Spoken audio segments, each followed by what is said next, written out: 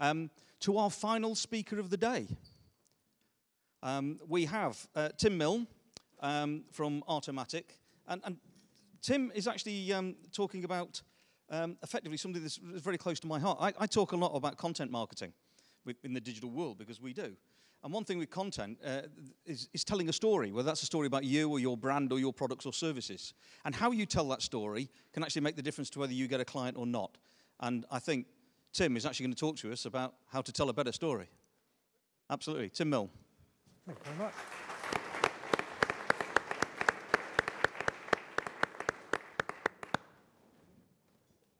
Good afternoon. Gordon, the previous speaker, said that he was the only person standing between you and the bar. Well, that is actually not true at all, and the idea of telling things that suddenly become not true is obviously very fashionable at the moment. But so I'll apologise for getting in the way of that rather unfortunate story. Right, I'm going to talk to you about physicality, and what I need you to bear in mind when I'm talking about this is it's going to hopefully be revolutionary and also blindingly obvious at the same time. And the reason for that will probably become clear. But let's go back in history. Does anybody know who this is? Anybody? Right, well, I thought you were supposed to be in the printing industry. Right, this is Thomas Gutenberg, who invented movable type and the modern printing press. But, crucially, Thomas Gutenberg wasn't a printer because printing didn't exist when Thomas Gutenberg was around. He was an entrepreneur and an engineer, and he exploited the local technology available to him in West Germany to create modern punches and thus movable type. And he wasn't interested in printing because printing didn't exist. He was interested in how he could aid the distribution of information. Now, had he had different technology available to him, he'd have probably invented the internet. But obviously, he was 550 years ahead of a better solution. And it's, I think it's one of the incredible testimonies to the printing industry that it's taken that long to come up with a better way of doing what printing did. And for pretty much all of that time, the primary role of printing has been to distribute information. It's a medium. It's a way of transporting, just like the truck does, transporting information from one place to another place. The physicality of the printing, the paper, the binding, the ink, the mechanization, all of that has been incidental because really what mattered was the information itself. And the printing was just a convenient way, a convenient medieval way of facilitating that. And obviously we've now got better ways of doing that.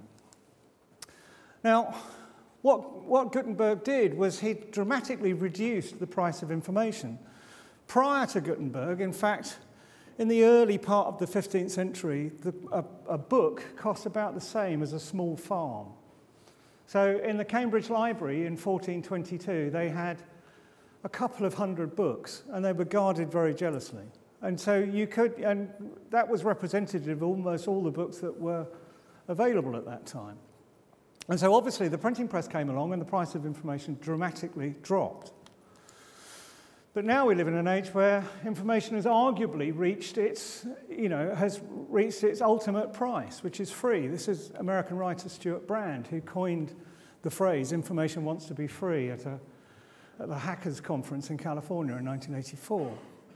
And what he was talking about was a sort of paradox that information, the value of information comes from its lack of value. So really the value of information is about our access to it, how easily we can get it and what it can do for us.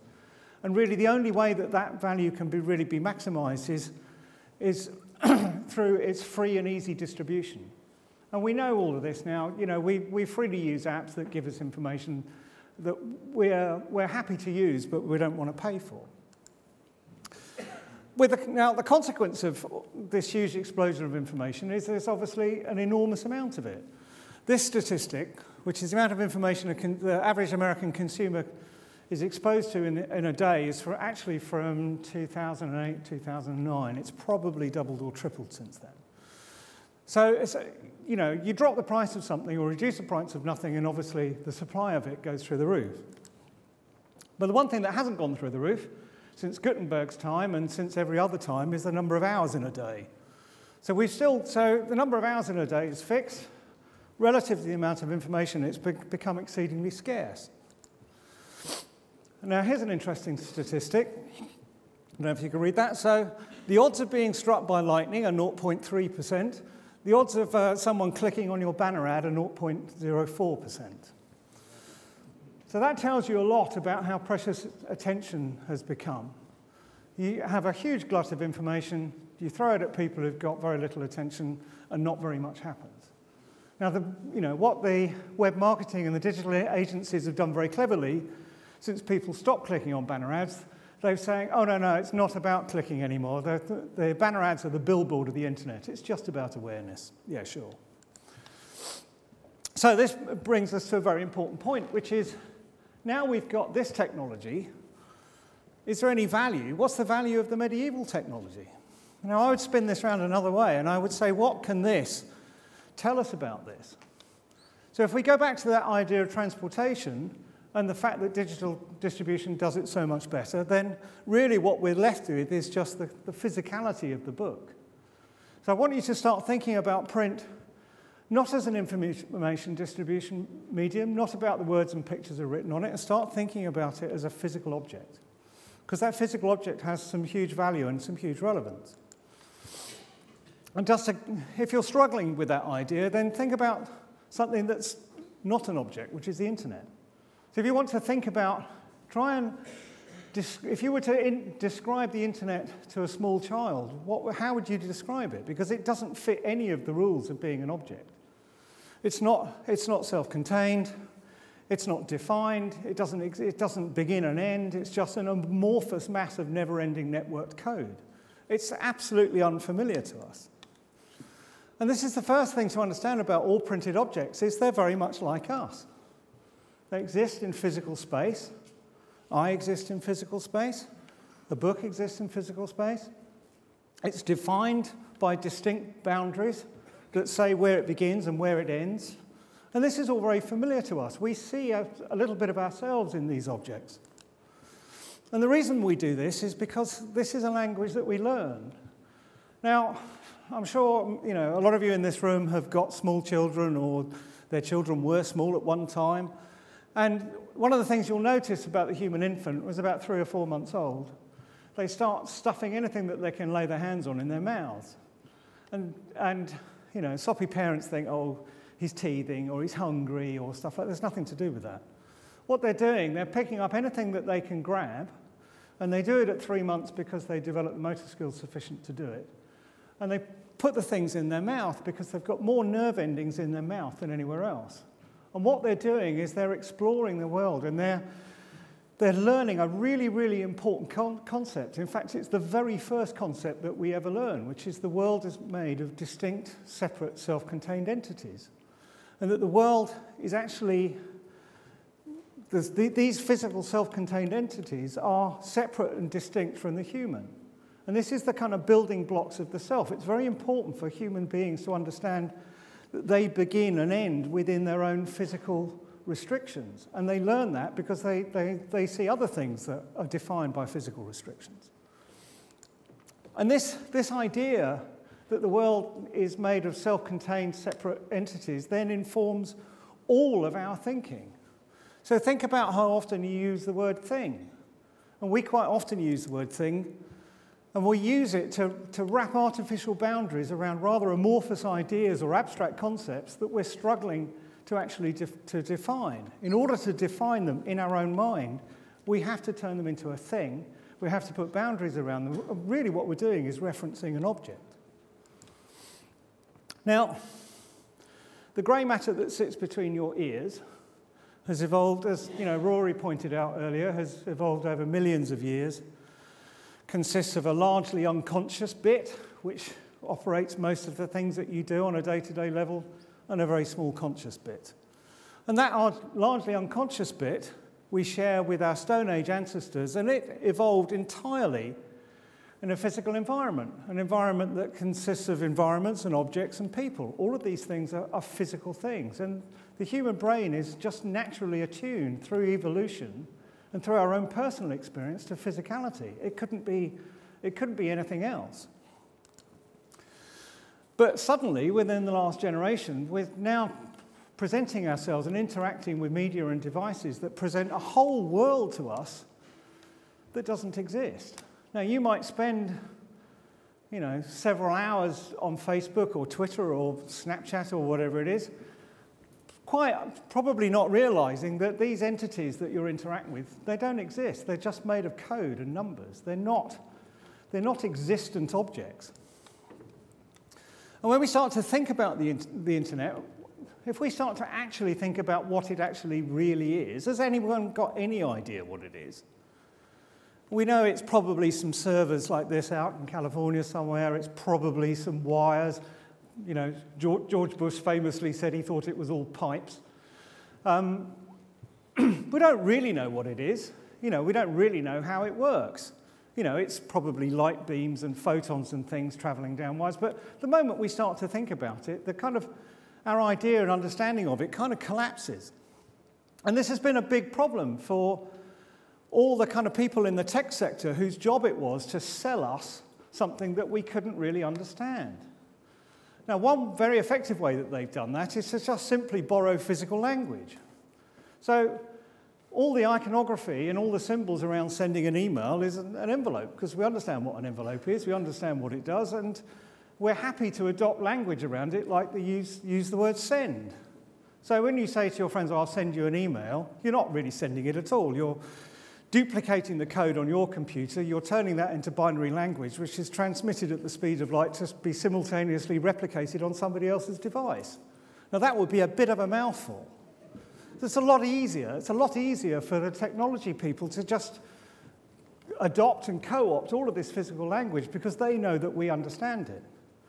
And Steve Jobs, who's a visionary in this field, when the first computers that they made, and the sort of now famous fallout he had with Steve Wozniak was because Wozniak was a coder, he was a hacker, and he wanted people to sort of buy their computers and take them apart and rebuild them because that's what he enjoyed doing. And Jobs said, no, we're going to make sealed boxes because we don't want people taking them apart. Because what Steve Jobs knew was that computers had to have an appeal beyond computer hackers. And that what Steve Jobs did in creating Macintosh, the whole idea of Macintosh was black type on white background, so it looks like paper. And that was a revolution in computer terms. But the difference between that and that's a real envelope. Now, a real envelope, a physical envelope, one of the distinctions between that and that is a real envelope can only exist in one place at the same time. Now, unless you're sort of, unless you're a quantum physicist where, on a day-to-day basis things can exist in two places at the same time, most of us who live in the physical world, they can't. An envelope goes from one place to another place. It can't simultaneously exist in one place and then exist in another place. That's the world of physicality. That's the way it works. Now, what would be the value of this? Well, Rory, who you heard earlier, talks a lot about behavioral economics, and in behavioral economics, there's a thing that happens in our minds called loss aversion. Now, loss aversion is a sadness or a feeling of regret or a fear of possible feeling and regret we might feel when we don't have something. So when we give a physical thing from one person to another person, one person acquires the thing, so he gets to receive it. Now, we don't have much hardwiring around acquisition. We don't have much hardwiring about getting things. We have a lot more hardwired response about losing things. And one of the things that we know is that when we send something to someone else, we're going to lose it. But this person also knows that they lost it. So they might not have an affinity for acquisition, but they've got a strong affinity to loss. And they know that that person has given this thing up. Now, in Rory's talk, he talked a lot about unnecessary expense and the value of creating print that's expensive so that it looks as if you spent time or energy or resources on producing the thing that the other person produced the thing that you have received. And the reason why you acknowledge that value is because you're acknowledging their loss. Now, a lot of these theories are written in a book called Thinking Fast and Slow by Daniel Kahneman. Has anybody read this book? Okay. I would heartily suggest that all of you rush it down to Smith's and buy it. I'm sure it's on special offer now because they've sold millions of them.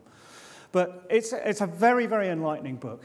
The basic premise of it is that our brain has got two systems, and which Kahneman rather imaginatively calls System 1 and System 2. System 1 is your primitive, intuitive, fast intelligence, and System 2 is your slow, intellectual, cognitive intelligence. We all think we're System 2 thinkers, but the reality is that we're not. Most of the System 1 thinking, the primitive, sometimes called reptilian thinking, which we share with much larger animal groups, one of its key distinctive features is it's very, very fast. And this is the rather affectionately known death adder.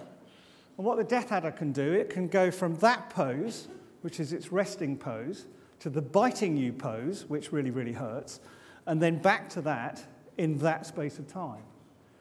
Now imagine what sort of brain functionality it must take to control that movement. It's incredibly fast. And all primitive decision-making, all unconscious System 1 decision-making is all very fast. And a lot of the time, we don't think about things. And we don't think about things because it was evolutionarily valuable for us to not think about it. So if you think of our Stone Age ancestors who might have wandered into a cave, into a dark cave, and they hear a noise, if they sort of if they think about it consciously and think, oh, I wonder if that noise is a bear, or if it is a bear, maybe I should get out of here. By that time, the bear's already halfway through their leg. So it was evolutionarily important to develop a whole set of reflexes and mental processes that are fantastically fast. So we wander into the cave, we hear a funny noise, and we're out. And we need to get out very quickly and react very quickly. The advantage of speed in this situation is that the subconscious part of our brain, the System 1 part of our brain, when it encounters something unfamiliar, it's the first thing that gets there. This is a race. This is a winner-take-all race. So when you encounter something new, you're going to encounter, your intuitive side of your brain is going to get there first, and it is going to get to decide what that thing is and how you feel about it, and probably what your subsequent actions are. So how does this relate to what we're talking about generally? Well, here's a couple of examples. In print, you know, there's the physical thing and there's the words and pictures bit. Now, you know, since Gutenberg, we all think that the words and pictures bit is the important bit, and we've always basically disregarded this bit. And quite a few people have talked today about how marketing people, you know, all they want to do is get the cost down, and usually the way to get the cost down is they accept that that's fixed, and they just want to print it on thinner paper and make it less, you know, make it physically cost less. And they're unaware that our subconscious minds, who arrive at this encounter first, they encounter the physical thing first, because that's how the unconscious brain is tuned. Our primitive brain is tuned physically. It doesn't look at this, it looks at that. It picks it up in our hand and it gets a feeling for it. And then how that feels dictates how we feel about that. If this is nice and pleasurable and feels valuable and feels like there's some effort and endeavor and enterprise within this, we might feel very favorably to the content. If it's sort of cheap and flimsy and nasty, all the signaling that goes on is that the person creating it didn't really put any value into it. And so therefore, that changes our mind significantly about how we interpret the information that's printed on it. And here's a good example. Right, this is the San Bernardino Police Department in California. For those of you who've traveled in the US, I'm sure you're quite familiar that homeless people tend to stand around at the bottom of freeway ramps because the cars stop and they can get money, and they often hold cardboard signs up. So the police department decided to go out one afternoon. They put on casual clothing, but not overly scruffy clothing, and they held up signs that quite clearly explain, in words, I'm not a homeless person, I'm from the San Bernardino Police Department, and I'm looking for seatbelt and cell phone violations. The driver's coming down the ramp, they see someone standing at the bottom of the freeway ramp, holding a cardboard sign, And because, as Rory pointed out, the human brain is all about context. It sees the physical signal first, and the intuitive side of its brain says, well, that's a homeless person with a cardboard sign. I'm not going to bother reading what it says, because I know it's just going to say, you know, I was a Vietnam vet and can I have some money, please? Well, the net result of this is that they stood out there one afternoon for 2 hours and they wrote 53 tickets because people didn't bother reading the signs. Now, another sort of more closer home thing is all the stuff that piles up on your doormat. Now, I'm going to say quite a controversial thing. I know there are people in the direct mail side of the industry, and I know that the term junk mail is quite often interpreted as being a failure of targeting. The idea of junk mail is unwanted mail. It's mail that's not relevant to us. Well, I would counter that, and I would challenge anyone to actually think about their behavior around this stuff.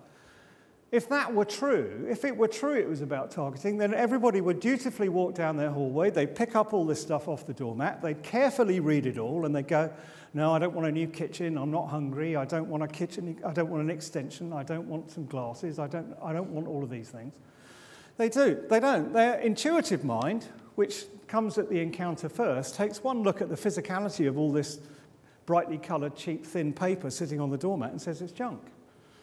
And then the next decision that the intuitive mind tells the conscious mind to do, which is, I'm not going to bother reading this. So therefore, then the next action is to toss it in the bin. So all of the work that went into creating all of this fantastic design, the creativity, the photography, the endless retouching, all the client meetings, all the kind of strategy stuff that all went into the origination is completely in the bin. Because the recipient didn't get any further than the interpretation to say, this is junk, I'm not going to read it. And that's entirely down to the physical nature of it. The physicality of that signals this is junk. Now, if you doubt any of this, I would, could we turn the sound up? A warm or cold substance. And what we expect to happen is that that simple experience with a warm substance or a cold substance will prime people to sort of activate these feelings of warmth and comfort and the things that we've learned about since we were very young. And when we have those things in mind, those things we know will color people's judgments of decisions and their behaviors as well. Volunteers for the experiment are asked to hold a warm cup of coffee as they are met by Lawrence. They have been primed with heat. The purpose of the experiment is to record participants' judgments about Lawrence's colleague, Randy. That was great. It was awesome. Well, it was good until I got stranded in Florida because of a snowstorm in New York on Friday, so I got stranded.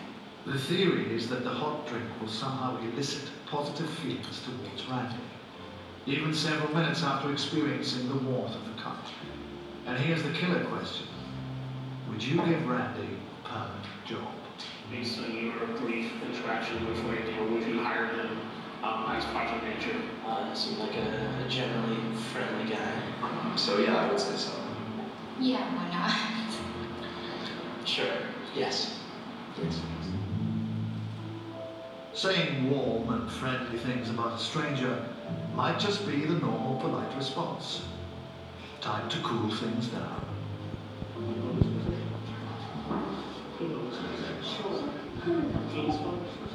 Except for the temperature of the drink, identical conditions. The same conversation with Randy. That was great. Exactly that. Not really. And 6 minutes later, the same questions from Lawrence. Based on your brief interaction with him, would you recommend him or would you hire Randy as project manager? As a leader, I'm not sure.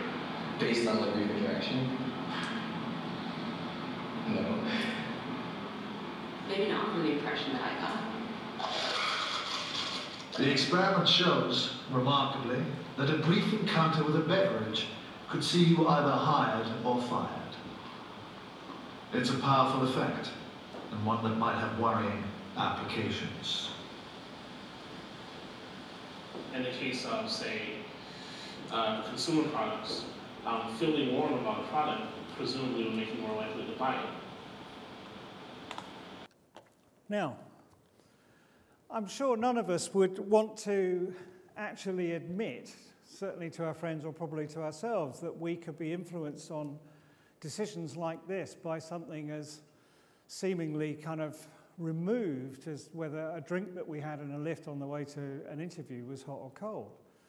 But this film and numerous other experiments like this demonstrate that the physical interactions can have very powerful effects on us because they tap so deeply into our unconscious. And the reason they tap so deeply into our unconscious is because our unconscious minds and our brains are physically attuned. We understand physical language, we get it and we respond to its signals, and it affects and alters how we behave on a sort of minutely basis. And, you know, the organ sitting in between your ears has not changed biologically at all in at least 40,000 years. There's no, you know, if you gave a Stone Age man a cell phone, in a couple of days he'd figure it out. There's nothing peculiar about our brains. The only reason why we can adapt to this technology is through the brain's supreme plasticity. But in biological terms, it's exactly the same. All of us have got a Stone Age brain between our ears. Now, some quite interesting things happen when a Stone Age brain encounters 21st century technology. Now, if you think about your Stone Age ancestors, the limit of their world was their horizon. That was as far as they could see. As far as they could see, what was happening right now was the horizon. That was the extent. Anything that was beyond the horizon was in their future. Now, neuroscientists, people like Daniel Wolpert, have maintained that the human brain is entirely future-focused. It's all about making predictions. All we do all day long is make predictions about predictions and anticipation about what we think is going to happen. And that means that our intuitive minds are absolutely focused on the horizon because that's where the future was going to come from. That's where the new opportunities, that's where the new threats, that's where the new things, the new events would all appear over the horizon. And our Stone Age ancestors who shared this brain with us, they all knew that there was more beyond the horizon. They didn't know how much more. They probably had no understanding of what was there. But they knew that something was around it, so they were always focused on the horizon. Now, if you put a cell phone into the hands of someone with a Stone Age brain that's focused on the horizon, what happens? Well, this is Washington, D.C., where they've had to segregate the sidewalks to people who are texting on cell phones and people who are not. And the reason they do this is because this is what happens when a Stone Age brain gets confronted with 21st century technology. Because the phone in the hand, that's the whole world in your hand. There is no horizon anymore. You can find out anything. Anything that you would ever want to know about your friends, the world, anything that's going on, the whole world is in your hands. So to a curious Stone Age brain who's really adapted and evolved to just having a horizon, this is like all manna from heaven.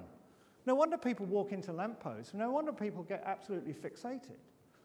And what I think is very interesting is that when we see this and other behaviors around technology, especially when they become very unusual, and we become very dismissive of them, and we moan about our teenage children being fixated on their phones while we're secretly texting somebody under the dinner table. You know, we all do it, and they're not doing it because they're teenagers. They're doing it because we've all got this brain. And when presented with a limitless horizon, you know, it can't but be absolutely obsessed by it. Now, inside our heads, obviously, you know that the brain is divided into two, and you have a left side and a right side, and neuroscientists have long dismissed the idea that all one type of thinking happens in one side and another type of thinking happens in another side. But this chap, Professor Ian McGilchrist, who is a sort of neuroscientist slash philosopher slash classical scholar, he wrote a fantastic book called The Master and His Servant. And he describes the brain as being split into two, but through functionality rather than physically separated. And what neuroscientists have discovered is that most of the things that go on in the brain, they are separated into these two dividing types, but they happen in both sides. But the division between the left and right brain is very distinctive. The left brain is narrow, focused, familiar, and disembodied. This is what you use when you're focusing on tasks. This is what you use when you're concentrating on something. This is what you use when you're conscious. When you're talking, the language is mostly a conscious act. This is what we think we are. The right brain, what Kahneman called the system one, the fast bit, is sustained, broad, vigilant, alert, contextual, embodied, imprecise, unfamiliar, uncertain, implicit, individual, interconnected, incarnate, imperfect, evolving, and essentially living. This is the bit that we experience the world with. So if that's a narrow beam of focus, this is like a radar that sweeps the world continually, and it's constantly looking for things. This is fast, this is slow. That's largely unconscious, and that's largely conscious. Now, McGilchrist's assertion is that that these two are subordinate. There's a hierarchy going on in these things because the fast bit, that's the bit that sees the world, and that's the bit that gets to see everything first, and that's the bit that gets to make the decisions, and that's the bit that decides what that bit pays attention to. Exactly as we see with the junk mail on the doormat. Our right brain sees cheap, scrappy paper, tells our left brain, don't bother reading it. That's the end of the interaction.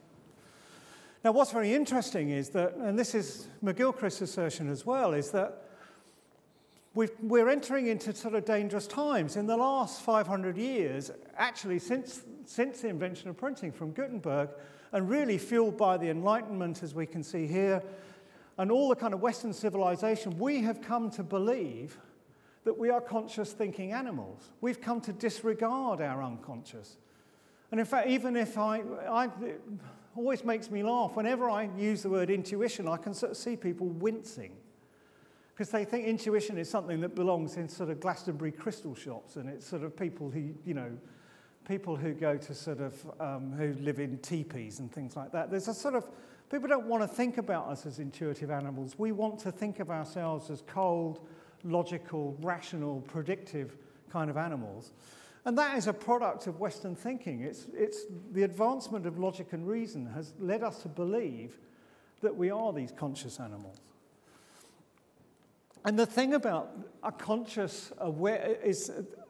consciousness culture, or a belief in rationale and rational thinking, is that it's unaware of that. Rory's point and all the behavioral economists' point is that this isn't controlling this any less than it ever did. This is always in control. It's just this bit doesn't realize it's in control. And that's quite an interesting and possibly quite dangerous idea. So it might be as we get more of this, we get more involved in technology, the technology gets more involved in our lives, gets faster, gets more interactive, we're going to be thinking less, because our natural human response to a large amount of fast information is to think less, is to rely on these more primitive mechanisms, these more reptilian mechanisms. And it might be that we'll think about these things less. And it might be that, more technology means more faster thinking. And it used to be, when newspapers were created, the proprietors of newspapers went to graphic designers, and graphic designers created newspapers. There would be a layout and a hierarchy, and they would make it all look nice. They'd pick the typeface. But nowadays, website owners and e-commerce owners are increasingly employing behavioral scientists to try and second-guess the intuitive brains and the subconscious mechanics of human beings, because what they realize is that when people encounter websites and technology, they're not thinking, and they just go to whatever they feel like, and they've got very short attention spans. Graphic designers can't deal with this. It's beyond their scope. So behavioral economists and behavioral scientists are earning a lot of money inside e-commerce firms, telling them how to design their web pages for better interaction. And for the newspapers themselves, they're also evolving in this world. Obviously, we all know that they've got the well-publicized struggles with how to make themselves work online, but certain aspects of the newspaper sector are very vibrant. The weekend newspapers with lots of different sections that you throw out on the kitchen table on a Saturday morning. they're really about, they're about behavior. They're about signifying to your friends and family that this is a weekend. I'm not working, this is a weekend. And they're making us behave in a certain way. Well, I'll speed through quite quickly. I'm getting the Les Dawson. Physicality is comforting, and that's very important to us. The reason why e-book sales are declining, physical book sales are relying is people want to be surrounded by physical books. They get comfort from this. So what's the value of this? How can we think about this value? So very quickly, I would take you back to the middle part of the 19th century. And prior to that, painters were just sort of rather functionary people whose job it was to reproduce the world in the way that it was. Their job was to deal in visual information which they represented accurately, and nobody really took painters very seriously. Painting wasn't really part of culture. In the 1840s, they invented the camera, and people got an accurate representation of the world exactly as it was. And everyone said, oh, brilliant, that's the end of painting. We don't need that anymore. Cézanne and his chums thought, fantastic, now they've invented the camera, we don't have to paint the world as it is. We can paint the world as we feel about it. It's about human emotional experience. And painting became enormously valuable. In a single generation, people started queuing up and going to exhibitions, and painting became the high point of culture. And people like Malevich and other people in the early part of the 20th century reduced painting down and started to separate out its physicality. They started to simplify the paintings out into things that were much more, they were as much sculptures as they were paintings. And if we take this back to its ultimate replication, we have things like András Gursky. This is a print from a really dull photograph on a gloomy day of the Rhine with all the landscape features photoshopped out. And it was done in an edition of 20. It's quite big. It's very, very big. But it sold for $4.3 million. And value around objects is really the thing that is driving the art world. Now, we all know who Martin Sorrell is. Martin Sorrell, who's been a big advocate of digital, has suddenly did a sort of huge U-turn on this and decided that there is an argument at the moment going on about the effectiveness of newspapers and magazines, even in their traditional form, and maybe they're more effective than people give them credit for. You know, what Sorrell has realized, along with all the other people in the heads of the agency industry, is that they should abandon print at their peril. And the reason why they're realizing this is that they're coming face to face with the realities of running digital campaigns. When agencies run digital campaigns, what they have to do is hire armies of teenagers to sit there and tweet about cakes and consumer goods and stuff like that. If you're on the Sainsbury's account, you know, the media agency, and you're running the Sainsbury's Twitter account, you've got, your job is to sit down and come up with, tweets about 2-for-1 offers or something. And not only is it mind-numbingly boring that nobody ever reads, it's also incredibly expensive to run. It's very difficult for the agencies to make any money out of it. And this is one of my kind of central points about print. In print, we make physical things. With physical things, we add value. We take raw materials, we add processes, and we add value to them. And therefore, we can make money out of it. People are very happy to pay for things that sit in boxes on pallets because they understand the value. There's value there. There's not a lot of value in an army of teenagers tweeting because that's what they do anyway. So, just to sum up, what we need to think, if we're going to start thinking about print in a physical world, we need to start thinking about it very differently. This isn't a book as a representation of information, it's an object. Information is going to sit somewhere else. Information will sit where it belongs, which is on the internet. This is where all the information lives, and that's really is what our modern-day library is. And our modern-day libraries that are full of physical books are actually going to really become museums. So I would ask you to ask yourself, do you like printing? Yes, you do like printing. Are we a big fan of it? Yes, we are. And we should go on and celebrate its physicalness because that's where its future value lies, nowhere else. Thank you very much.